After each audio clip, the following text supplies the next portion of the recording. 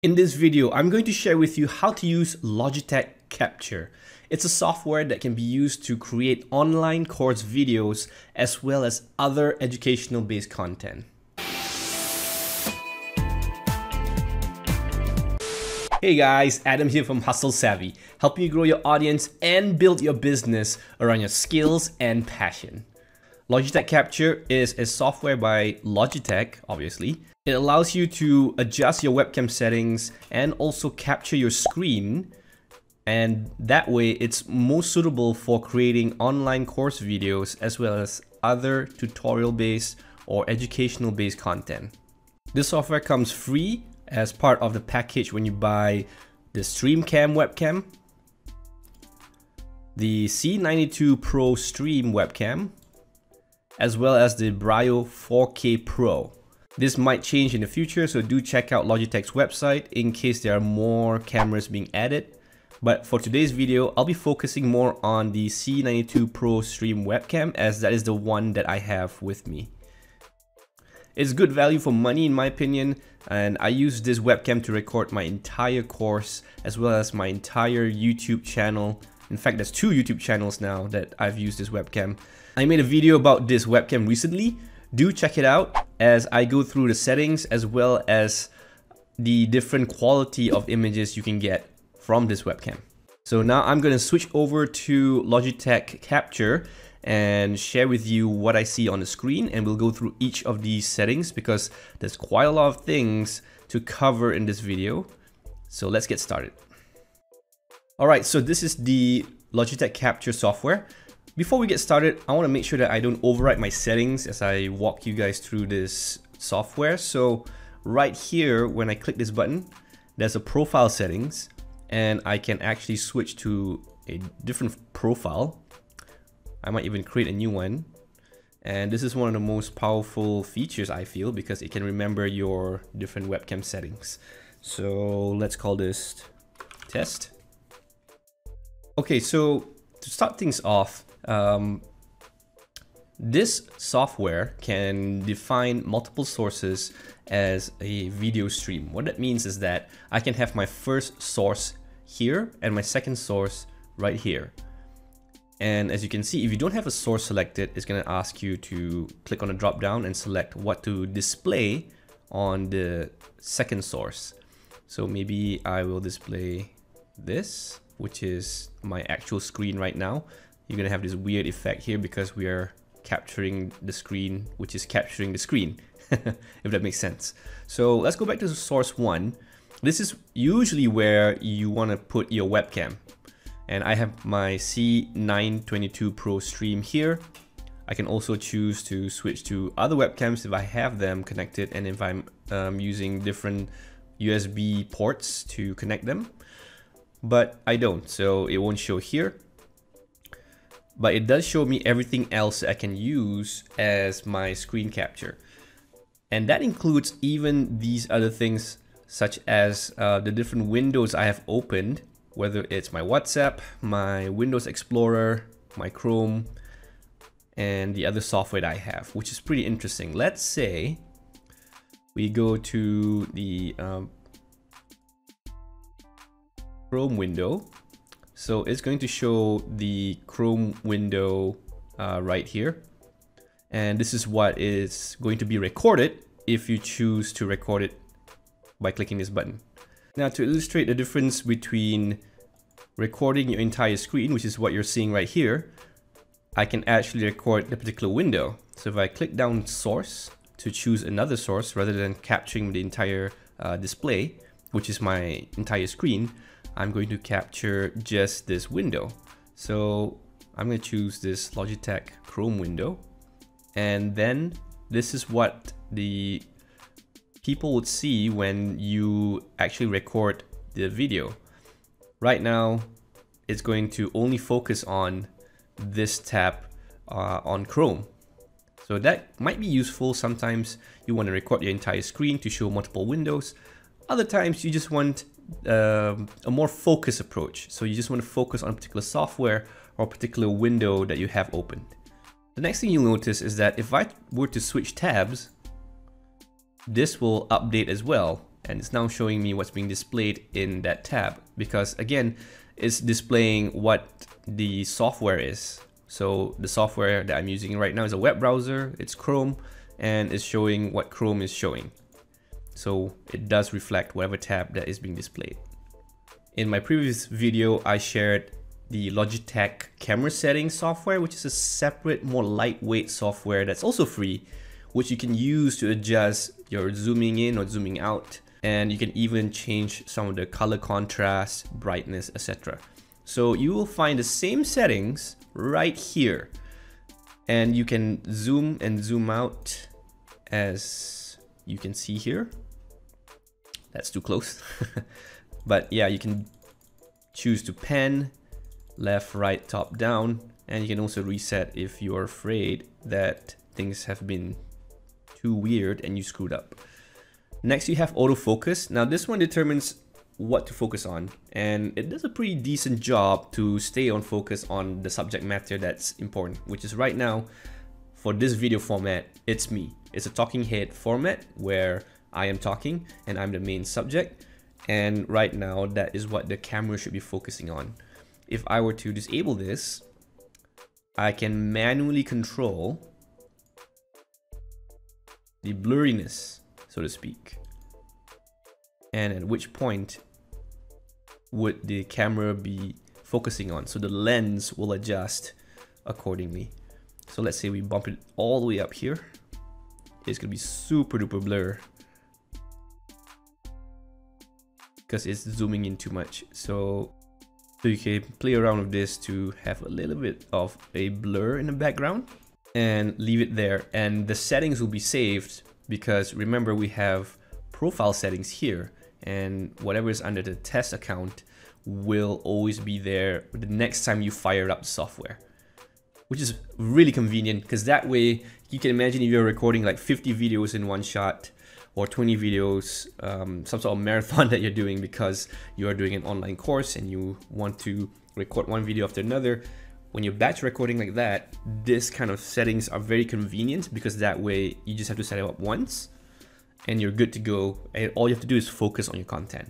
Speaking of which, it'll also remember the other settings like white balance, which is the color temperature of your video. So if you want to go for a cool or the colder look, you go all the way to the left. If not, you can go for something a bit warmer by moving it to the right, or you can go somewhere in between. You can also leave it on auto, they'll figure it out.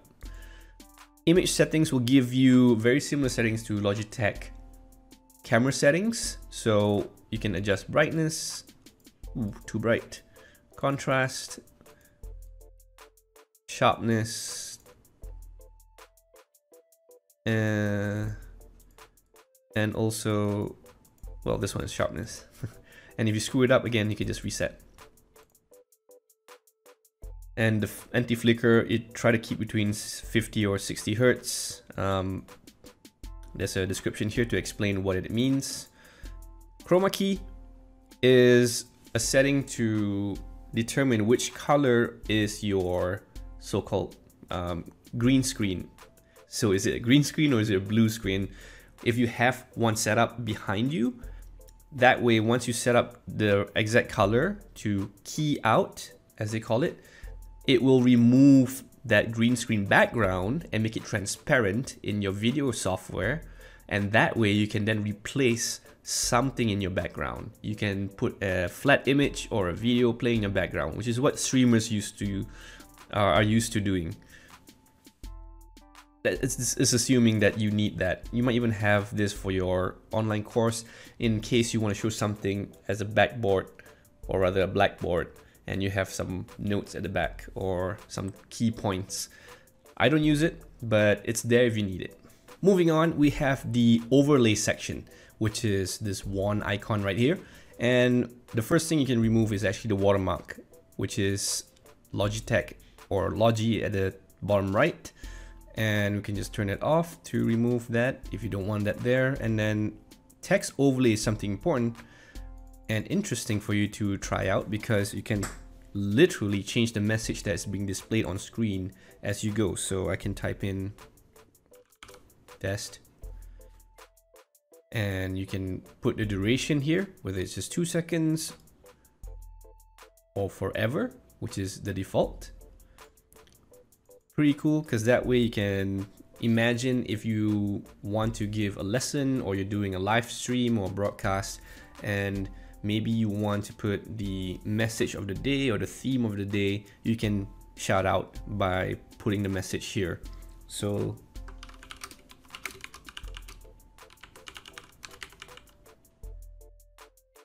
something like that. And what you can do is also change the settings, the font styles, the color. You can manually key in the key code or the color code for that particular color that you're looking for. You can change the font and also the font size. You know what? I'm going to change this to subscribe to my channel. Just for fun. There's also scene effects, which is basically filters, as it says right here. So it'll have some predefined filters. You'll need to define which source you want to apply this filter. So source 1, which is the one right here. This is a monochrome black and white style of a filter. If I select this one, this is more blue, very cold kind of filter. I don't know what this is, but you can see that there are results as you select the filters and determine the source. And you can play around with other settings like borders and all that. You can also have transitions. So whenever I switch, they will have a particular effect between this source and the other source. So let's say you have another source that's showing PowerPoint slides and one source that's showing your webcam. When you toggle between the two as you're recording or as you're broadcasting this live, it will have that transition. So that's what it means. So I'm assuming that you're watching this video because you want to create online courses. Let me know in the comment section below, what is your main challenges or what's your main struggle with that? Let's discuss. Before you start recording, there are a few settings you should consider. Number one, very important setting is the resolution. Usually for me, I would recommend Full HD, which is 1080p rather than the 720p that is by default.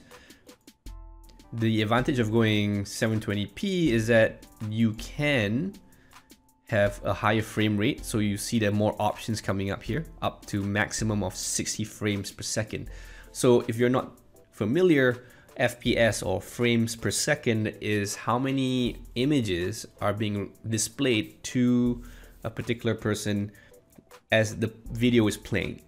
So the more frames they have, the higher the number, the more smooth the video would look. But for the purpose of educational content and online courses, I would usually just keep it to Full HD and 30 frames per second. That's my format. If you are doing something at 24 or 25 frames per second, make sure that you align yourself with all the other video sources and make sure they're all the same. If not, you're gonna have some weird effects. Might be some stutter, might be some jagged edges, stuff like that. Encoder, I just leave it as it is, and make sure you have your file locations determined already, and you can change that by clicking this button, making sure that you have a folder that's dedicated to just all your raw footage, and maybe you want to separate that from your edited footage to make things more organized. All right, now that you've sorted your video options, let's look at your audio settings, which is this button right here, and there'll be a drop-down menu to determine which audio source that you want to use as you're recording your videos. So make sure you select the right one. I have a few options here. You might have a few microphones set up, so make sure you choose the right one that you're using for your online course recordings, and that way you'll ensure that the quality is there and the right kind of experience is there. So if this is too much for you, I went through a lot of different settings and different controls and toggles. You could also try something a bit more simple, which is Loom. I made a video covering how to set up Loom and how to record and save your footage, exporting it out. Link for that will be appearing right here right now. and also in the description below. So do check that out if you want a simpler solution. Now that we have all our settings all sorted out, we can start recording our online course videos. There are a few circles here that define different types of squares and layouts. What that means is you can toggle between source number 1 and source number 2, like so. Since source number 1 is my webcam, source number 2 is my screen, so it'll record my screen or display my screen. I can do a combination of it, so I can see myself, the webcam at the bottom left, and also number 2 is the screen at the back. I can reposition this if I want, which is pretty cool. So that, you know, you might want to have some slides here. You maybe align your slides or the content of your slides to the left. This will make some room, and you can put your image of your webcam somewhere else. You can even have this kind of configuration, and feel free to explore yourself. But these are presets done for you, so it's pretty quick for you to toggle between the two. I would recommend just playing around a few of them because you don't need the rest, and that way they remember your setting as well. So it remembers that I put this at the bottom right, so when it toggles back it will be there, which is very handy. And it's based on your profile, so if you switch profiles, it will then follow those settings on that profile as well. Another cool feature is that the obvious stop, start recording and stop recording is here, but there's also this camera icon. So if you click this, there'll be a countdown timer, and then it'll take a photo. So it acts like a camera that just takes still images. And I've used this in the past to create a bunch of my YouTube thumbnail photos.